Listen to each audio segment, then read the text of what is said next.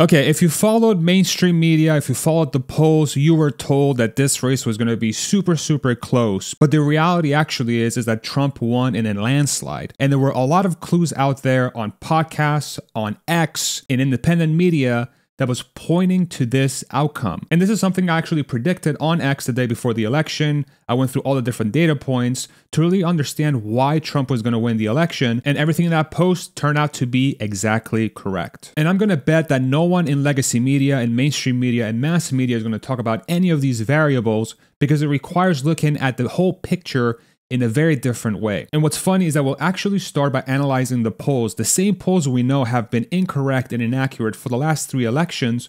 We can actually use that trend to predict how they're going to perform in 2024. And so if we go to my post on X, my prediction was Trump was going to win by a lot and that the election will be over by Wednesday morning, which is exactly what happened. And the first reason was that Trump was outperforming versus 2016 and 2020 in every single consequential poll that was run. And Harris is performing worse than either Biden or Clinton did. And we can see this very, very clearly. This is one day before the election. This is from Real Clear Politics, which is an aggregate of all the different polls. All you have to do is compare 2016 to 2020. You can see a lot of Clinton. You can see a lot of Biden in 2020. But Trump was winning in almost every single battleground state. And in the ones that he wasn't, Harris was winning by a much smaller margin than either Biden or Clinton in 2016 or 2020. So Michigan, as an example, which Trump ended up winning. I don't know if they called it yet, but it's basically a done conclusion here that Trump's going to win that state. Harris was only polling at 0.6, whereas Biden was polling at 5.1 and Clinton was polling at 3.6. Or in Wisconsin, where Harris was polling at 0.4 and Biden was polling at 6.7 and Clinton was polling at 6.5. So even in the states where Harris was being called to win, she was dramatically underperforming both Biden and Clinton. And so my conclusion was it is highly unlikely pollsters have been able to adjust for Trump's overperformance versus polls that occurred in both 2016 and 2020. They had a shot to do it in 2020 and failed. And since 2020, we've had the fallout from COVID, 2 assassination attempts, 2 wars, a Democrat president with cognitive decline that was covered up by the party, a replacement that bypassed the primary process, the purchase and freeing up of X altering the media landscape, and one side embracing the largest long-form podcasts in the world, specifically Trump going on Rogan, Flagrant, etc., etc. I have very little faith pollsters have been able to adjust their representative targets to account for the shifts that these events will undoubtedly cause, and in short, Trump is already better than Harris in most polls that matter, and he will very likely do even better. And that is exactly what happened. And we can prove this out very quickly. Wisconsin. Harris 0.4 was the average. And if we go to the Bloomberg map, which was freaking awesome, and we click on Wisconsin, it's at 99% reported. Donald Trump is winning by a point. So that was wrong. And what's even more interesting is we can look at the shifts from 2020 to 2024. These cones on the screen represent which party has an advantage versus 2020. So this in price counting means that the Republicans have an advantage versus 2020, meaning that they got more votes in 2024 relative to 2020. And the size of the cone, the height of the cone is by how much. And you can see in the entire state, Trump vastly outperformed 2020. He got a lot more votes in basically every county than he did in 2020.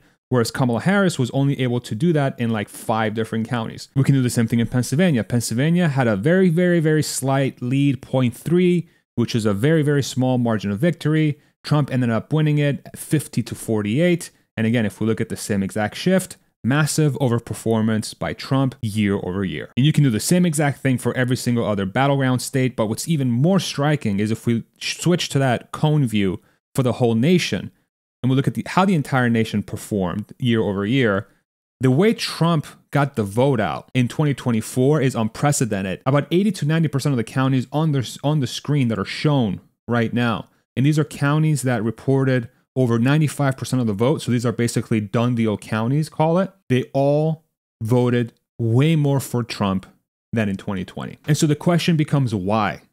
If the polls were going to tell us how close it was going to be, but we could use the trend of how wrong they've been year over year to predict that outcome, the question becomes, why did it actually happen? And the one key data point I used to really understand that trend was the party affiliation trends from Gallup. Republican Party affiliation is the best it's been since 1992, with Democrats essentially losing their party affiliation margin, This is even after the wake of January 6th and Roe v. Wade. And so what this chart here shows, this is from Gallup. Gallup is one of the actual good pollsters out there. Shout out Gallup. So these lines show how much of an advantage Democrats have in any given election year. So for example, in 1992 here, when Bill Clinton ran for his first term, you can see that there was a 10-point Democrat affiliation advantage, meaning that there were 10 percentage points more Democrats than there were Republicans.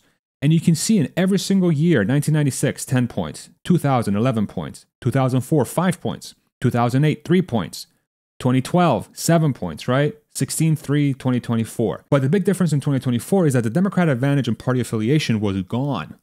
It was at 1 at the end of the election year, but you can see this sort of line right here where it's even. Republicans often were gaining the advantage from a party affiliation perspective. There were more people that affiliated or considered themselves Republican or Republican leaning than in past elections. And the reason why that's so important is the following. This means that Trump winning the national vote is a legitimate possibility, which will all but guarantee winning the Electoral College. And again, this is why this happened, right?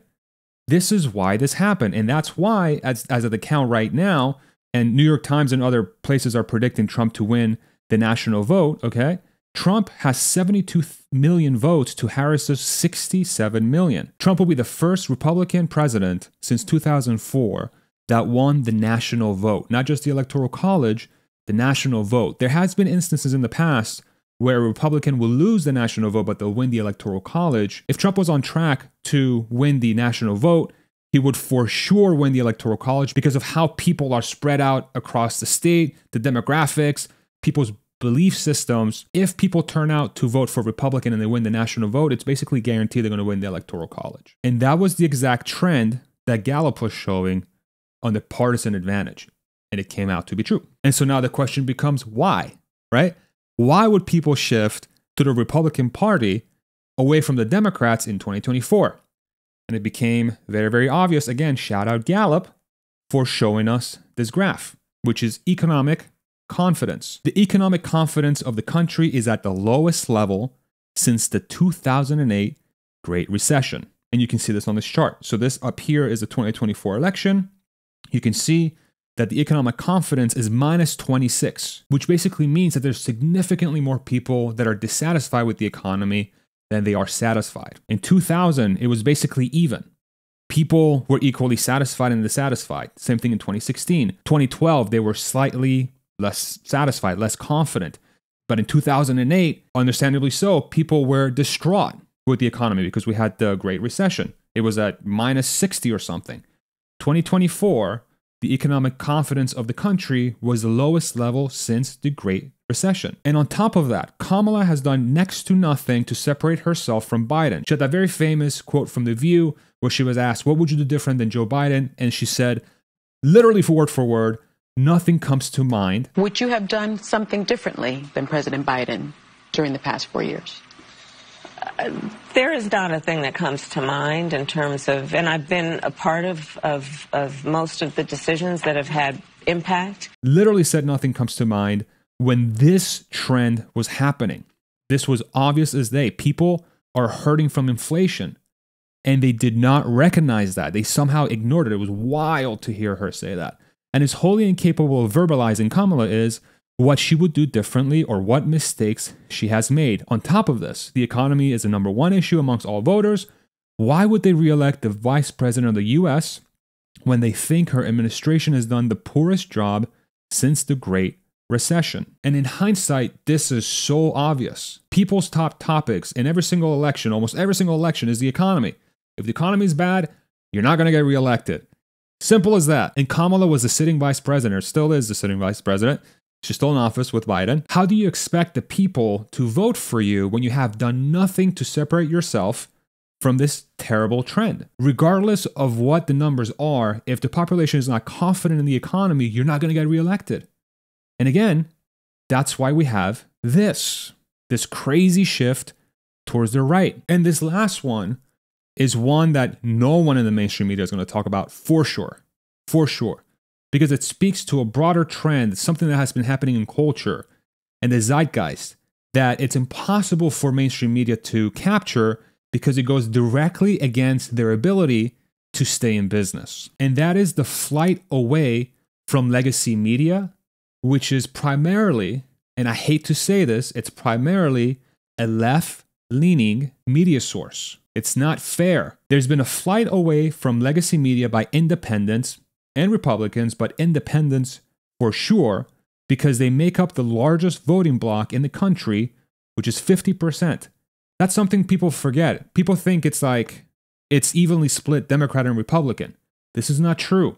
A quarter of the country is Republican. A quarter of the country is Democrat. The other half of the country, the 50%, the biggest voting bloc by far, is independent. They don't have a party affiliation. They're not married to party.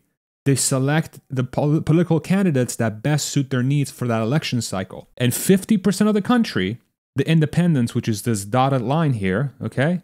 Since 1976, where 75% of the independents in this country had a great deal or fair amount of trust in mass media, this has fallen off a cliff all the way down to 27% in 2024. This means that by default, the biggest voting bloc in the United States, 50% of the country, is not getting their news and information from mass media, a heavily left-leaning media source, which also explains why Democrat-leaning people still, the majority of them, have a great deal or fair amount of trust in the media. 54, still kind of fallen off a cliff since 2020, but 54, significantly more than independent and conservatives. I wonder why that is. Probably because the media they consume is tailored to them, right? And so they think they trust it, but in reality, they're just being fed propaganda, to be completely, and I hate to say it, but they are. In a lot of cases, they're being fed propaganda. With X and long-form podcasts painting a more favorable and fair picture of Trump and his campaign, it will enable the Trump admin to convey their message to the masses in a much more direct and fair manner, reaching millions more than they could have in past elections.